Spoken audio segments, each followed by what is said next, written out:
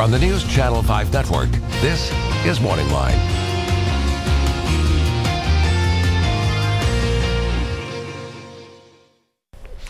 Good morning, everyone. Thanks for joining us on MorningLine. Nick Beres here. It's the morning after. It's pretty darn cool. All right, we kind of shuffled things up. We were going to do some open phones today, and in a way we will, but the subject at hand is going to be the Predators. Do you mind? Let's get into the Predators after just an amazing win last night. Arguably one of the most important games in Nashville history, much less Predators history, as they now are going to be playing for the Stanley Cup. We're going to talk about that. Take some of your calls, questions as we go along the lines with someone who was kind enough to come in and join us today after, what, about 3 hours sleep. Sports director here at News Channel 5, Steve Layman. Good morning to you. What's up? Thank you for coming on. We're going to get that monitor on in a moment so you can look at yourself, all right? We'll see that so we know we're wrong. Trust me, at this point of the moment, no makeup or anything. We don't need to turn anything on. He walked in a moment ago. He's wearing shorts and flip-flops. And listen, so you were there, of course, last night. I know you and John were both there. Yep.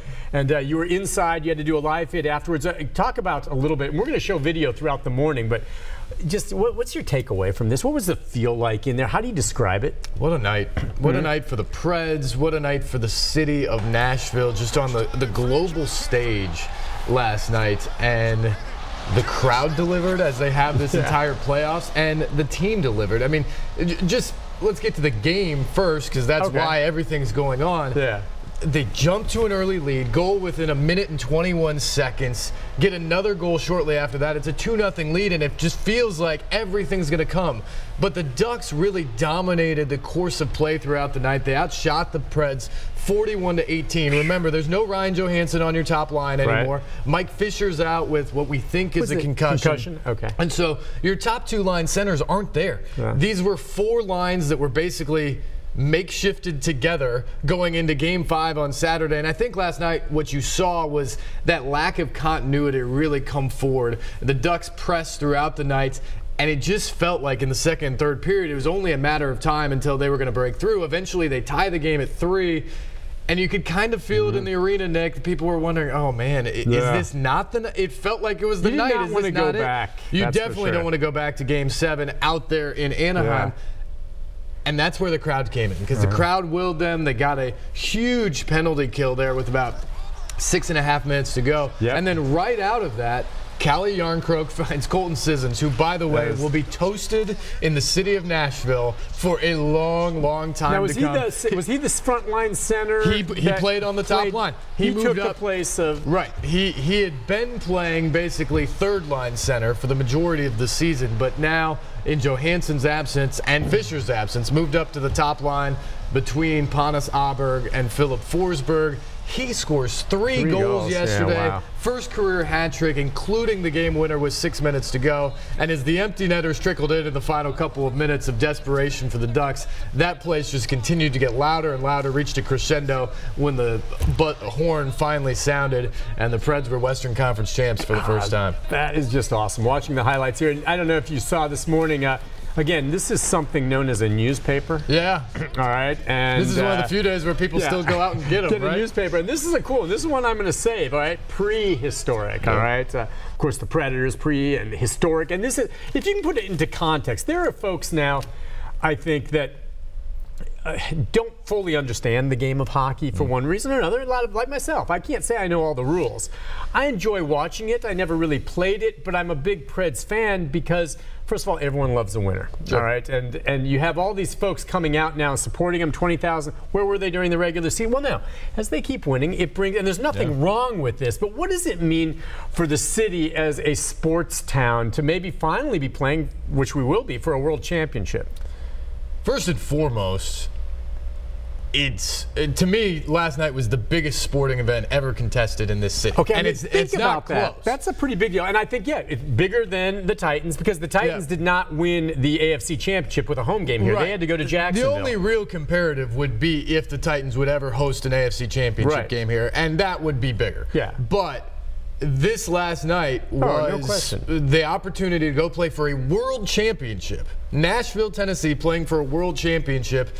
And having the opportunity to do that on home ice in your hometown. Yeah, it's just cool. And the entire city being around it. There were 17,113 inside the building last night, like there are every night. Right. But outside last night, I heard one Metro cop tell, I think it was Jonquil Newland last night, that he thought there could have been as many as 20,000 people downtown outside in the couple of blocks just around the arena. That might have been high, but either way, you're talking about 30,000 people probably in the 2 square block radius all cheering on a hockey team in Nashville. And that's the thing. I keep hearing this as I've written a lot of things about the Preds and the fan base and how cool this run has been. Yep. I think true hockey people have known for a while what a gem this market is in terms of how the Predators do things in the organization, the team they've built, the job David Poyle's They're very done, professional the coach Peter and well Laviolette. run. Yeah, absolutely. And they've also realized that the fans are great. Yeah. What this run has done through 8 nights now in the postseason in Nashville, Nick, has illustrated the fact that Nashville, Music City, really is a hockey city as well. There is no equal. Not just in the NHL, but in my mind, in professional sports today, in terms of your entertainment dollar and product on the ice, than what the Nashville Predators put out there. Yeah. I've said for a while that that's the loudest building I've ever been in. Really? I thought Game 4 of the Blackhawks series was the loudest, not just loudest building generally, but I thought it was the loudest I've ever heard any building, and I've been in a few. Every game since has gotten louder. Yeah. And the players keep saying that too. It's like, what do you expect from the fans? Well, they're going to be loud, but I thought they couldn't get any louder the last game. Yeah. And then tonight or tomorrow or whatever, they just get louder. I expect that to continue in the Stanley Cup Final, but last night was simply deafening. People with ears ringing this morning. What's kind of cool is it was a rumor that turned out to be unfounded, but we had heard maybe Guinness was going to send a representative there from the World Records to kind of get a gauge how loud was it and how does it stack up against the loudest all time. It's apparently a very, I asked some people about that yesterday, it's apparently a very long process to get Guinness to come out and do that. Yeah. However, what I can tell you is the NBC Sports Network crew that broadcast Game 4 measured the volume during the game on their broadcast. They had it at 129.4. The all-time Guinness record for an indoor arena is 130.4. Wow. Set by Fog Allen Fieldhouse at the University of Kansas back in February. It was louder last night than it was in Game 4. So had they been there, I think there'd be a new record because I think they would have topped Someone needs to fill out that paperwork and get them here for someone, because obviously we're hosting more games now, and once the Stanley Cup. There's at least 2 more coming. Listen, what I want to do before we go to our first break is just Chris Conti did a nice piece. You talked about the crowd outside and the loud and all of this. He, as usual, he and Bud Nelson, great photographer, captured some of the moments right after the game. Let's take a look at that, and then we'll take a break and come back. And if you want to join in, if you have a question, 737-7587, or just a comment about the Preds, your observation about this happening in our sports town now, which it is, like, we could become title town. What if the Preds win and then the Titans win the Super? Okay, let's not get ahead of ourselves. Hey, they're all trending up right now. It's a good time to be in Music we should City. talk more about that. All right, let's have a look at Chris's piece and just take in the flavor of what happened last night. We're awesome! We're number 1! We're gonna get the Stanley Cup! Our town, our time, our team. When they write the history of this city, of this town, the Stanley Cup! the Stanley Cup! This night, painted in blue and gold, will be a defining chapter. Stanley Cup! It's the Stanley Cup! It's the best day of my entire life. How could it not be after a moment like this? When the Predators came to Nashville in 1998, they were an improbable dream, an afterthought in the NHL. They are now a force to be reckoned with. And this city, so desperate for a team to rally around, finally has something to celebrate. Oh, we've been waiting 10 years for this. This is awesome. Western Conference champions. Late nights, sudden deaths. You're tired, but this is not a dream. This is what it means for our city. We are just in a great place. Tonight on Broadway and Fifth, we were all on the same team. Music City, singing the same high note in unison. We got the cup. It's coming here. There's no way we're not going to win it. When they write the history of this city, of our home, this team, and this moment will always belong to us. Go Preds! Let's go! Chris Conti, News Channel 5. Everyone was out there. Of course, the woman there was Mayor Beres, and she was out there with the crowd. And all right, as we go to the break, the Stanley Cup playoffs, the finals begin when? Monday. Regardless of how this plays out, whether it goes 6 games or 7 games in the other series. Yep. Okay. I mean, Pittsburgh has a chance to close out in Ottawa tonight, and then Thursday night it would be Game 7 there. Okay. But regardless, Game 1, and for the Preds, they'll be on the road, whoever it is. Okay. The first home game here will be Saturday, June the 3rd, and then for sure Monday, June 5th, I guess it would be. Wow. Well, one quick thing, because I thought Chris captured it really well there, but just to piggyback off of that, I said this last night as we were wrapping up the 10 o'clock news. The thing that was so cool to me as someone who's now lived in the city of Nashville for 7 years, it's certainly home for me and I love it, is we all love this city. I think a lot of people around the country figured out how great it is. Hockey is an international sport. I mean, you think about just where the Preds, Pekka Rinne's from Finland. You've got a top line basically that are all a bunch of Swedes. Roman Jossi's a Swiss guy. You've got a bunch of Canadians on this team. This is an international story that's now being told in all those different languages, and it's being told about the city of Nashville. And last night, the entire world saw not just how good our hockey team is, not just how good our hockey fans are, and they are good. They saw how cool the city of Nashville is, because there's no scene like that anywhere. And they saw that a year ago at the All-Star game when they came in, and they're only getting it now in waves here during these playoffs. The stories told about Nashville and about this organization and the people here over the next 2 weeks in the Stanley Cup Final are absolutely going to be great. This is going to be one of the truly great moments in the city's history. And once again, it's great for the city. I'm glad you brought that up, because this show is not SportsLine. We'll talk maybe a little more about that, but also what it means to the city and our brand.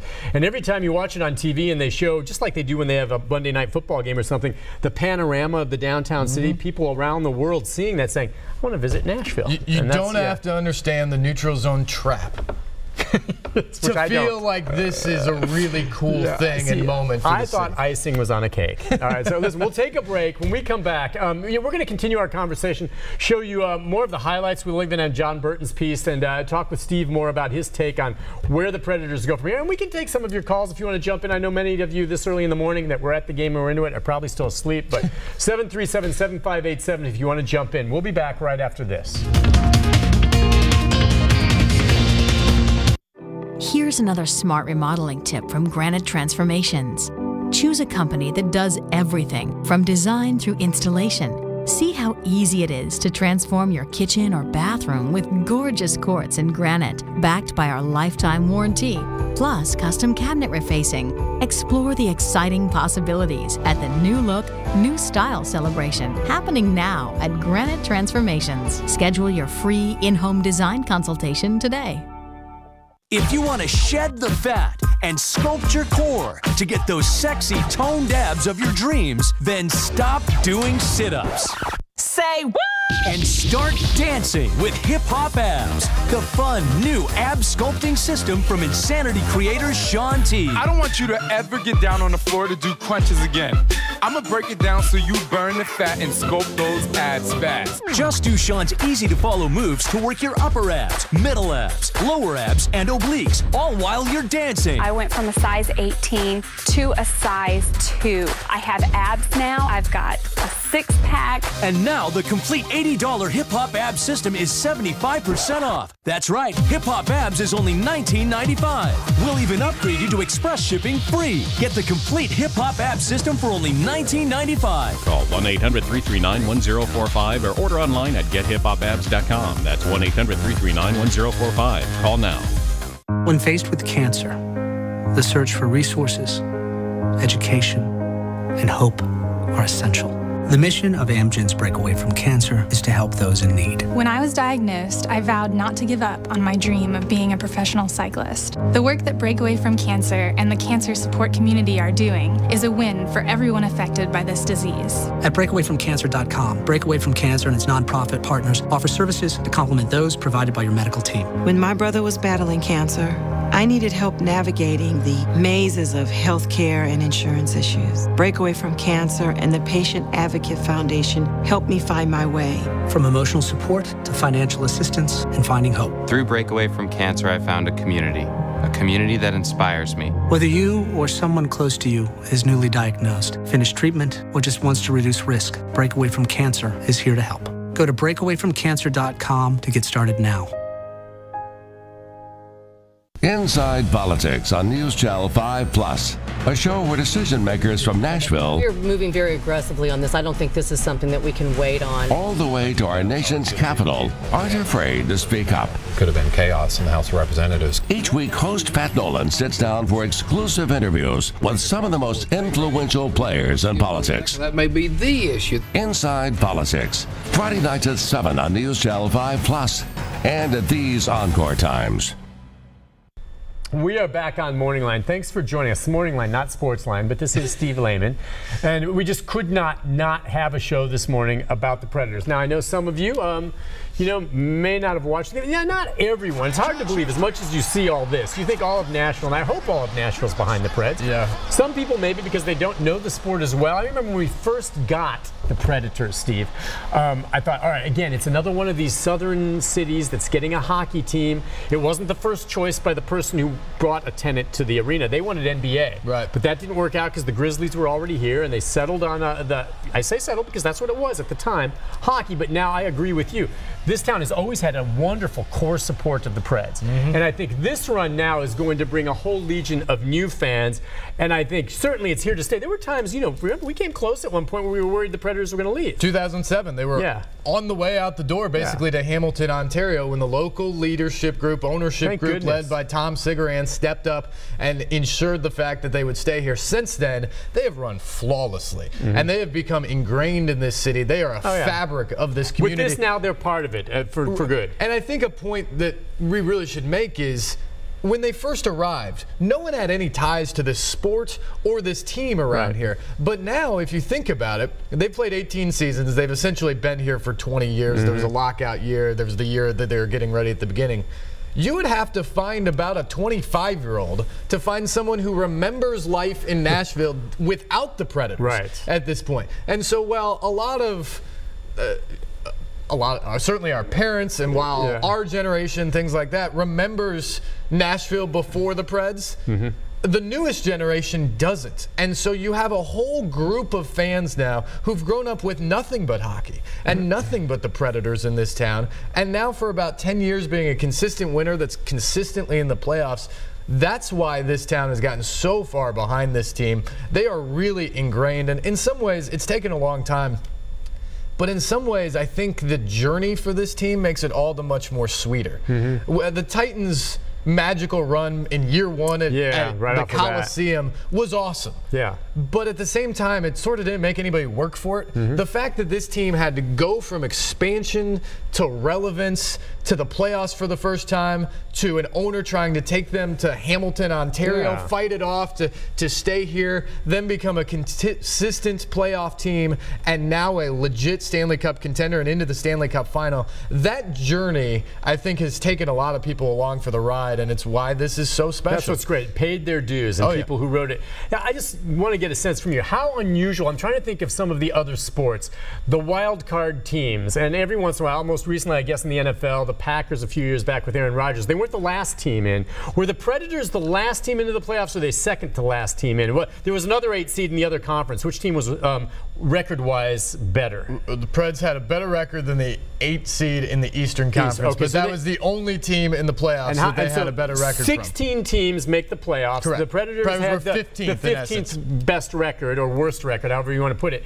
And here they are. And it seems like, to me, sometimes in hockey, more than some of these other sports, you're more likely, for whatever reason, to see an 8 seed maybe upset a 1 seed, or a 7 seed upset a 2 seed. Then in the NBA, it's just never. You look at what the NBA is doing now.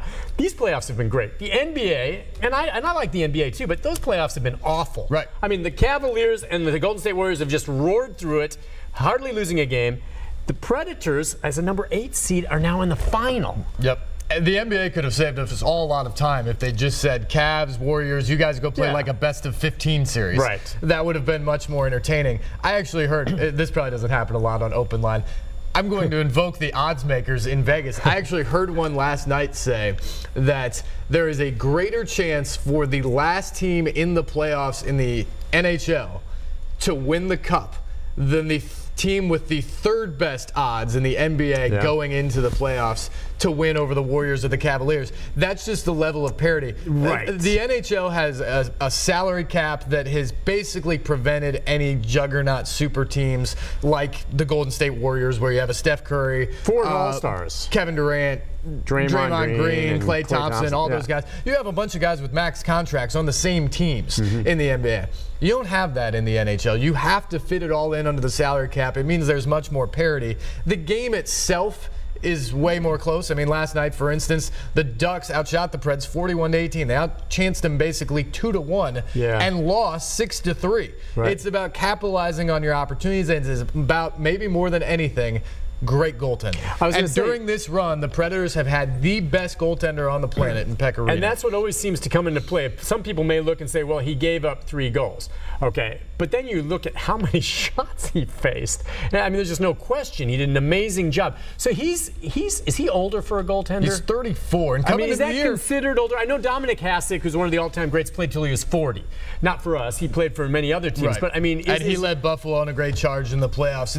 The question about the Predators really coming into the year was, man, are they loaded line to line to line? This may be one of the most talented teams in the NHL, but at 34, how much does Pekka Rinne have left in the tank? And to think now, here we are, looking at the same guy playing better than anybody on the planet. He is truly the best goaltender in the world right now, leading his team to the Stanley Cup Final. It's a remarkable run, and you couldn't be happier for someone because he is the longest tenured Predator. He was a guy that they got in the 4th round back in, I think, 2004. Kind of found. They molded him through their system.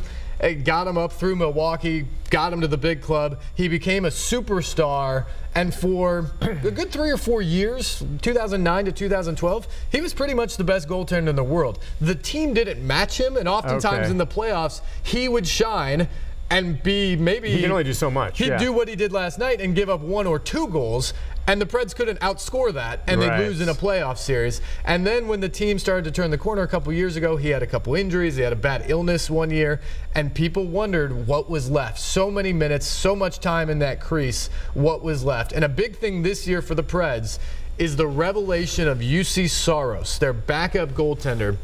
Pekka, unfortunately, over the last several years, because they really didn't have a good backup, was playing close to 70 games a year during the regular season out of the 82. That's a ton for a goaltender. And I think when he got to the playoffs, he frankly was worn out. This year he didn't have to do that. He played more around the range of 60, upper 50s. He seemed to be much more fresh in this postseason, and he's been phenomenal. I'm just wondering, you get to see this, and we can talk about what happens on the ice. I'm curious off the ice. I mean, what's he kind of like? I'm sure, I'm sure you're going to say he's a nice guy, but I've always heard from a lot of these sports folks that among all the sports that you go interview with, and there's a lot of egos and frankly a bunch of jerks, a lot of jerks. And I'm not asking you to name the jerks, but I've heard that in general, people say hockey players are some of the most accessible and easier to deal with, and I'm talking easier than baseball, football, or basketball. I'm not asking you to name jerks, but have you found that to be in your experience that hockey players tend to be a little more friendly, or is it blurred for you? I don't know. First off, I would just say in my experience, more times than not, athletes are pretty good. They're pretty willing of their time. They're pretty willing to give back. So I would say, come on, they got egos. I run into some of these guys, and frankly, some of them are clowns. I'm not talking about the hockey players. I say that's because they've been pampered all their life, and they don't like a tough question. And I have no tolerance for that crap.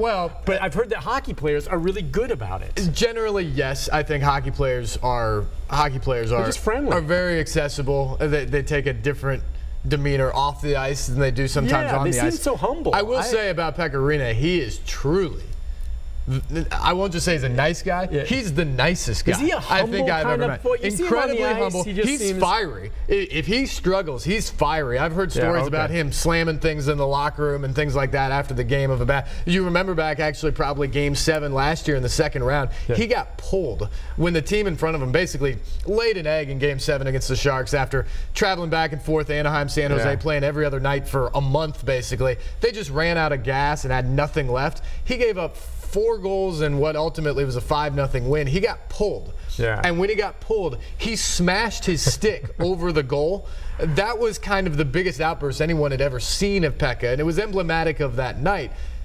I think that's in there. That's his fiery side. But when you talk to him off the ice, incredibly humble, incredibly giving of his time, accessible, just a really, really nice guy. Nice guy. And that's what I've heard. That makes his teammates, I think, appreciate him even more. He never wants to take the credit, so they always heap it on him. Yeah. And I think it makes them lay down in front of him. Austin Watson last night had 7 or 8 block shots. I mean, that talk hurts, about just every single Think time. about it. You're laying down in front of a slap shot, giving it up for your body. There's no one tougher than hockey players either, is there? I know football is obviously a violent sport, but hockey, Mike, none of the. Why don't they wear mouth guards?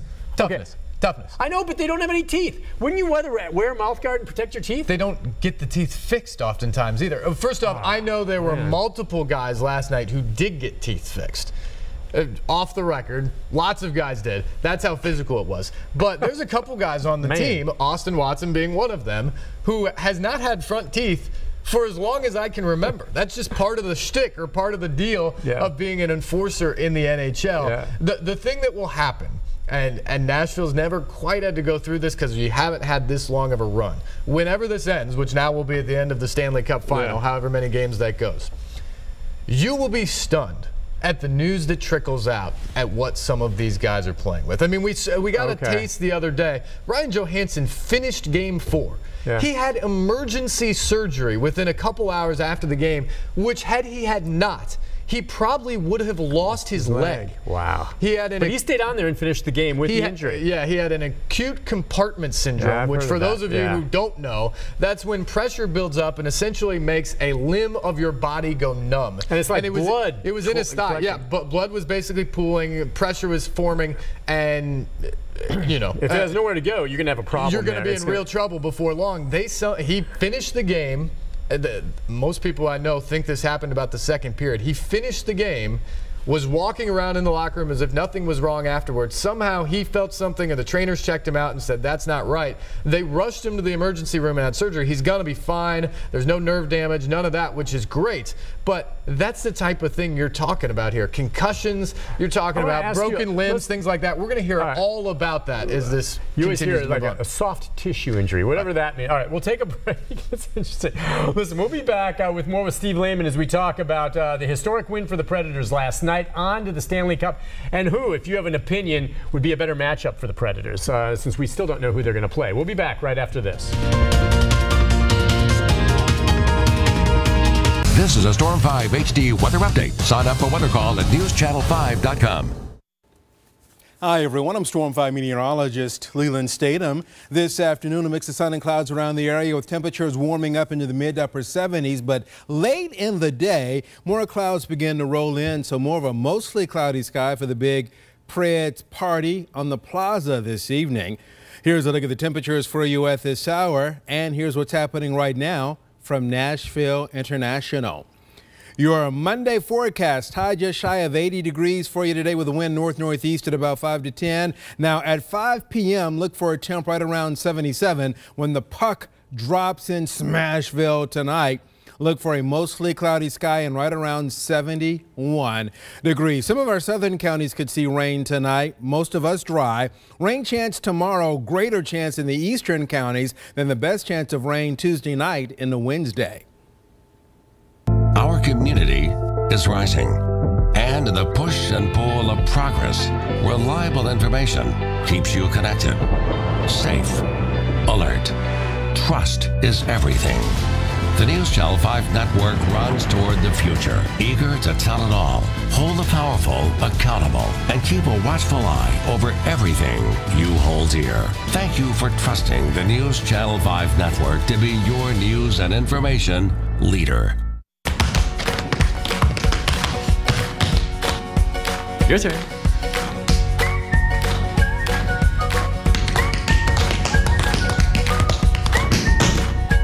Your turn.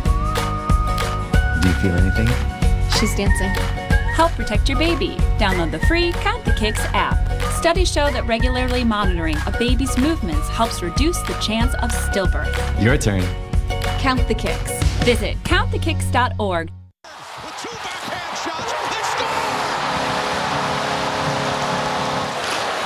Ducks control. Here is Fowler with a drive. He scores! Into the Duck zone. Tries to put a move on Fowler. And then actually Cam Fowler tied it, and then that's the game winner. Colton Sisson's third of the night, first career hat trick, putting the Predators over the top. You know what's neat about this is you just listen to the crowd there, and welcome back to Morning Line. Steve Layman with us, who used Channel 5 Sports. I mean, what's incredible to me is when I saw they lost, their two centers, and the injuries and all this, I was like, gosh, are they that deep that they can bounce back, that resilient? And they did. And I don't know, it's got to be because they're a team. But I mean, now I'm not saying any of the players they lost are as good as, say, LeBron James. But if the Cavaliers lose LeBron James, they're done, okay? Yep. And yet, we lose two of our captain and our starting center, and we don't miss a beat. They're certainly resilient. There's no question about that. They're also remarkably deep. They have now played 18 different forwards in the postseason. You have 4 lines of 3 is how every team will start any game. Okay. They've played 18 in mixed match pairs. And they brought the some course up of from the minor league team too, right? Those 18 are tied for the most of any team in the history of the Stanley Cup playoffs in terms of matching. So that's partly injuries, that's partly the depth of what they can do. But here's the real story of the depth. 16 different guys on their team have scored a goal in the postseason. 10 different guys have scored game winners in 12 wins in the postseason. It is just a remarkable showing of balance where a different guy each night steps up. Colton Sissons was benched midway through the year. He had a hat trick last night in the clinching game. The game winner on Saturday night in Game 5 was Panis Aberg, who played much of the season in Milwaukee. He was the leading goal scorer for the Admirals, the minor league hockey team. He really wasn't in the lineup in the postseason. He played 1 game until Kevin Fiala broke his leg in Game 1 against the Blues. He's been in the lineup ever since. He gets that goal on Saturday night to bring it back here to allow them to clinch on home ice. It's a different guy every night. It is a system that they all believe in, and you're right. It's not necessarily a superstar. We actually did, I think, a pretty cool piece last week before, I think it was Game 4, where we ran out to fans on the street ahead of the game, and we just said, who's your favorite Predator? We asked probably 10 people. I did not get the same answer twice. Really? Everybody had a different answer. It was PK Subban, or Roman Josi, or Ryan Ellis, or Mike Fisher, or Ryan Johansson, or on down the list. Everybody had a different hero, a different star on this team, and I think that is why this team is in the position it is other than Pekka Rinne, who has basically been there every night of the playoffs with his brilliant form, someone else has stepped up each and every night. That's why they're in the Stanley Cup Final. Let's take a call. We finally have someone who's probably a Preds fan that's gotten up after someone the who set the alarm this morning. Hey, Anthony, good morning. Hey, how you doing? Good. What's on your mind, Anthony? Oh, man, I'm just rocking and rolling with the Preds. I've been here in Tennessee. I'm in the Robertson County area. And I'm a hockey player back in the old days. Oh, awesome. Nice. I'm a little older fella, but back in the days, that's what I used to do. And I'm from Chicago originally, but Mom and Dad retired here in Robertson County. And now I'm living in the Coopertown area, just a little bit outside Springfield, if you know where that is. Sure. Yeah. And we got a lot of Preds fans, man. We've been rocking it. We've been going every other night. You know, every time there's a Preds game, we have a little meeting. we all get together and we hope and celebrate. And we're hoping that the Cup, the Lord Stanley Cup, which is something that is really prestigious. Oh yeah. That will come to Nashville, and we're hoping and we're really positive about that. Listen, I'm with you, and I think it's great what you said you guys do. One of the cool things about this, just bringing people together. I mean, aside from the sport, there's people coming together, unlike him, that don't even really know that much about hockey, but just want to get behind the home team, which I just think is awesome. And then you start learning about it. Like I said, I've learned more about hockey in the past just 2 or 3 weeks as I've paid closer attention than in the 20 years prior. Hockey's a nuanced game. It takes a little while. It takes a while to watch it, to figure it out. Exactly. And I'll tell you what, I've been to every arena that the Preds have been in on the road during this run. Chicago, St. Louis, Anaheim. Chicago fans very much used to this because they've won 3 cups in 7 years. They've been around. They've gone through all these playoff battles. They're great fans. The Preds kept them out of the building. You know, they basically quieted the building with how they played there. Is that the first time that a number 1 seed's been swept by a number 8 seed? It is. I think it is the first time an 8 seed has swept a 1 seed in either the NHL or the NBA. Okay, that's how historic that was. Right, you forget that. But the Preds basically shut their fans down with how they played in that series. Which is great. St. Louis doesn't compare to the atmosphere what you have in Nashville. Anaheim's like on a different planet than what you have. I mean, we watch. I more people come up to me and say, "We're watching the game, and there's all these empty seats in Anaheim." And I don't know, maybe that's the LA way, and they're just not into it. But you were there, right? What's it look like in there? Just they're into it. But there were empty seats. So I gave them a pass for game 1 because it was a Friday night that started at 6 p.m. local time. And basically that arena is surrounded by I-5 and the 405 freeway. And if you know anything about those 2 interstates, it is a nightmare. We think we have traffic problems here. Yeah, I live there. It is nothing like that. Oh, that's a pass. So that's a good call. I kind of gave them a pass for the fact that basically it wasn't full until the second period of game 1. And then I looked on Sunday in game 2, which was Sunday at 4 p.m., and it still wasn't full at the start. And I just thought, Predators, Bridgestone Arena for Predators games is full 30 minutes before puck drop. Right. Where are all you guys? You know, it's not like a revelation that traffic's bad out here. Figure it out and get there on time. It's not like they've been spoiled either. So, I mean, I don't know. Again, another indication. You see it firsthand. We've got the best fans. Let's go to Barbara. Barbara, good morning. Good morning. How are you guys? Hi, Barbara. Yeah? You hear me? Yeah, we got you. What's on your mind? Well, I was at the game last night. Oh, okay. Good. Lucky you. Oh, hey, I'm in 107. I got great seats. Oh, that's all right. So you've been a season ticket holder for years, or did you just buy them for the game? 5 years. 5 years, okay. Good for you. So you've been through some tough times, and now you get to enjoy this. Exactly, exactly. My question is, after I got home, I had on the NHL channel, and they were interviewing the Ducks coach. And he made 2 statements, which one I don't understand. He said all the goals that the Preds made during the playoffs were what he called dirty goals. And then he also said it wasn't fair that they ended round 2 on a Wednesday and had to play round 3 starting with us on a Friday. And he thinks the NHL should do something about that to give them more of a break. I don't understand the dirty goal comment unless he's saying we played dirty, which... Yeah, that's crazy compared to his team. I can do that. The other term people often use for that are greasy goals. That's probably the better call in the NHL.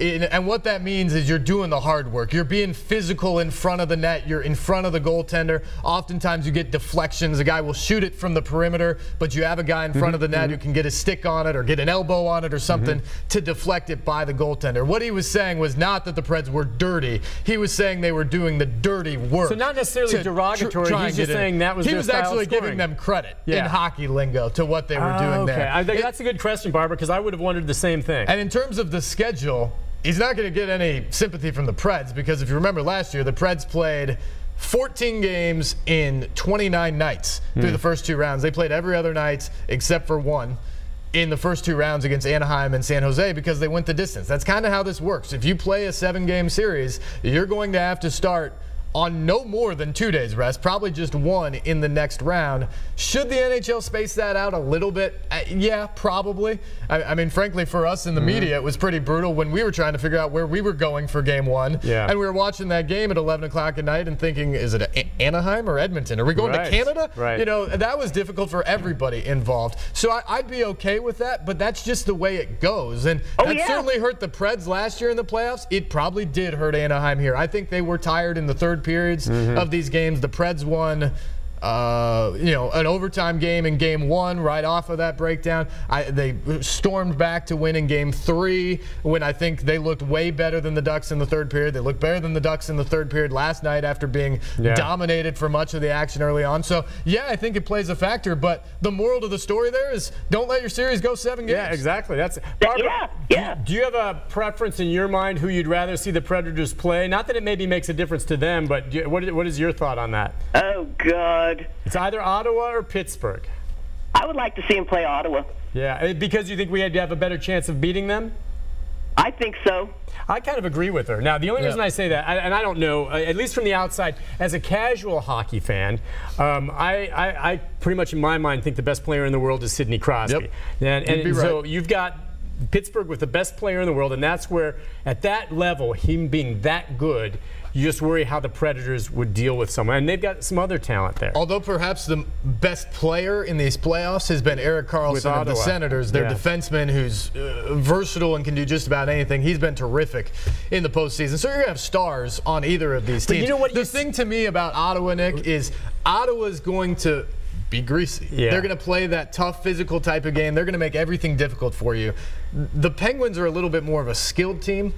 I'm not sure based off of the injuries which one the Preds want to play, but generally they can play them both. But I think in general, the Preds would rather skate and show their skill and not be in a fist fight like they were against the Ducks. That would be their preference. Their best series is what they did against the Blackhawks, which is a very skilled, not super physical team. Which is the kind of hockey. But the Preds can play both, so they'll be ready either way. That's the kind of hockey I like to watch. I mean, when I first really started getting into hockey was back when Edmonton and Wayne Gretzky. Fast and slick. Frankly, and I know some people watch it, the one thing that really turns me off about hockey, and others may disagree with me on this, but what really turns me off are the fights. I mean, I see where there's a skirmish like last night. I don't count that. But where there's a massive fight during the regular season, I didn't see as much in the playoffs. Maybe you can explain to me why. But when the referees step back and the guys drop the gloves and start punching, I'm sorry. And maybe I'm just not. I just think that's awful, and I think it has no part in it. I like seeing the skill players, the ones that go around the great plays and the speed and the passing. The fights, you can have it. I think it's ridiculous. Now, the hard hits and some of the little skirmishes last night, that didn't bother me. But there have been times where they drop the gloves and the officials stand back and let them duke it out. What the heck is that? The fights in the playoffs almost always stem from the hard hits you're talking about. Okay, and that's legit. In the regular season, and this is where I have a real problem. The regular season, you oftentimes see guys off the opening face-off because they've lost 3 games in a row and they're trying to light a fire under their team. You actually have guys that's basically their sole role is to be the enforcer. No, you know what they are? And they start goons. Yeah, they're goons. No, that's absolutely how it works, and I hate that part of it. In the playoffs, you get guys sticking up for people, and you don't see it much because you can't handle the penalties. You can't handle the penalty. You've got to make sure that if you're going to do it, the other guy's going with you, and it cancels out. And so guys are much more calculated and measured with those sort of things. But really, the only time you ever see it is if somebody messes with your goaltender. Right. Because you cannot afford to lose that guy, so you're going to stick up for him. And in this series, Cody McLeod took one in Game 4, I believe it was. Which was not smart. When Harry Zollnerchuk absolutely got leveled in the neutral zone, and he went right after Jared but still, then he took a penalty, and that hurt. You know, that wasn't good. They scored after that, I think. I think they did. The one thing I'll say about this, too, I think both Ottawa and Pittsburgh, maybe I'm wrong, have both shuffled a couple goalies back and forth in their playoffs. We haven't. And so, as you've said, I guess, the most important player on the field, if you have a guy who stops everything, it really doesn't matter what you have in front of you. You're going to win. And he's playing better than any other goalie, so that gives us a big edge. I wrote when Johansson went down that the Preds, who were basically the most, and have been, the most consistent team in the playoffs, I wrote from that they're now an underdog regardless of who they would face in the Stanley Cup Final because of the injuries and not knowing exactly who's going to be out there. The one thing that changes that is Pekka Rinne, because the goaltender can will you over the top. And you're right. Frederik Andersen, who's largely been great for the Senators, he gave up, well, he didn't give up all 7 of them, but he gave up 5, I think, the other night before getting pulled in a 7-0 win. Marc-Andre Fleury came in for the Pens. He's been largely good, but he had a terrible Game 3. Now Matt Murray's in goal for them. So the goaltender issues on the other side will be something that will definitely be highlighted. Goalies, I just got the image of them going back to Patrick Waugh and Hassey. They're quirky, superstitious type of characters, and confidence is everything, and that's why I just hope Pekka, he's older now, sticks with it. But if he slips up, Preds are in big trouble. It hurts, and it can go away just like that. And that's what I worry about. Is if a weird fluky goal goes in, all of a sudden confidence wavers a little bit. But he's mature, he's older, and I think he's going to be fine. Listen, and just to a quick point of that last night, a big thing in this series was the injury to Ducks goalie John Gibson. Yeah. After period 1 of Game 5, he leaves. Jonathan Bernier comes in. He was decent in Game 5, although the Preds got all 3 goals, or well, 2 of the 3 empty netter against him. But last night, in that game where the Ducks outshot the Preds 41-18, 4 of those shots against him went in the net. And so that was a very high percentage of shots he faced that actually went in. And what you saw is, while the Preds gave up a bunch of shots, and Pekka Rinne credited his defense for this, they didn't give up a lot of odd man rushes where they hung him out to dry in tough spots. They helped him the out. Preds had 2 or 3 2-on-1s or 3-on-2s where they got a great look. And in the playoffs, you have to have your goaltender step up in that occasion. Pekka's done it time and time again. Bernier stopped none of them. As we go to break, did we know Bernier was going to start? Did we find that out just before the game? It came when they hit the ice. The moment I saw that, I didn't know who Bernier was. I'm thinking, because I thought Gibson was pretty good. I thought I think Preds going to win this. Gibson's a former because I All-Star. just didn't think that goalie would be up to it, and he wasn't. We'll take a break. We'll be back with, hey, stay on your line if you'd like. Phil, Grady, and others. Barbara, Anthony, thanks for your calls. Go Preds. We'll be right back. Don't let the weather spoil your cookout. Stay connected to the Storm 5 weather team. There's no safer place to plan your day. This week on Fishin' Affliction TV. That's a good one. That's a good one there, boys and girls. Join us for part 1 of The Big Dog and the Priest as the Big Dog is catching some big bass on J. Percy Priest. That's a good one. That's more what Daddy ordered. Your Fishin' Affliction TV weekend begins Saturdays at 5 p.m. right here on News Channel 5 Plus, your home for Fishin' Affliction. If you want to shed the fat and sculpt your body to get that slim, sexy look of your dreams, then you need to stop working out. Say what? And start rocking out with Rockin' Body, the fun new body makeover system that was created by fitness expert and Insanity creator Sean T. Rockin' Body combines dance and fitness in a fun new way so you can achieve insane weight loss. I lost 30 pounds dancing. Now you can tone and tighten your abs, shrink and shape your hips and thighs, and lift and firm your booty, all while you're just dancing. I've lost 33 pounds. I feel sexy. And now, for a limited time, the complete $80 Rockin' Body system is 75% off. That's right, Rockin' Body is only $19.95. We'll even upgrade you to express shipping free. Get the complete Rockin' Body system for only $19.95. Call 1-800-307-0417 or order online at rockinbody.com. 1-800-307-0417. Call now. This is your view every morning. Sky 5 rises and shines just like you do. To get to the news you need faster than anyone else. The only full-time morning news helicopter. Sky 5 is a difference you can see every morning. Only on News Channel 5. We are back on Morning Line. Thanks for joining us. It's not Sports Line, but Steve Layman's here as we have to talk, and it's not a problem because we want to talk. Headline, I'm holding it up, and there's the highlights. Of course, you know what I'm talking about. Prehistoric, the Predators win last night. They advanced to the Stanley Cup. They'll either play the Penguins or the Senators. And you were just talking about Barry Melrose, who is kind of the lead commentator, that one of the few people at ESPN that did not get fired. And he talking about the Predators. What was it he said? And he's a very respected voice in hockey. He's their only analyst. He's so a national analyst. He should be the guy who's the most objective as you could possibly find on their network. And he's been saying for 2 rounds that he's secretly hoping that Nashville makes the Stanley Cup Final because of the atmosphere and the team. It will be the best Stanley Cup Final ever put on by the NHL. Yeah. And so now he's got half of that wish. And we were just talking in the break what the NHL hopes for. Ottawa-Nashville is not going to be super great for the ratings, especially here domestically. Yeah. Pittsburgh would be better, although that's not a huge market either. You do get the star power of Crosby and Malkin with that, though. Right. The thing is, though, people who watch and true hockey fans, they know now what the scene is in Nashville. I don't think it's going to be treated as a small market team. To me, Nashville in the Stanley Cup Final is way more interesting to the general hockey fan than like if you had Philadelphia in there. Yeah, I agree. A bigger city, bigger market, but not nearly as interesting in terms of the product. Story. A number 8 seed. If you get behind underdogs in anything, and they are an underdog, being an 8 seed, even though they're playing as well as anyone, man, why wouldn't you want to watch that and see if they could knock off? Were the Penguins the number 1 seed in the? No, conference? the Penguins were the right. second seed out of the Metropolitan Division. They beat Washington, which was the President's Trophy. But still, they're a top seed, and it would end up. I wouldn't mind seeing the Penguins in Nashville. That would be my thing. I think that'd probably be the most exciting season. Yeah. So let's go to Phil. Hi, Phil. Hey. Good morning, Phil. What's on your mind? Good morning. Steve, I just want to ask you a couple questions. Sure. Can you give us a 5-minute crash course on some of the rules like boarding and high sticking?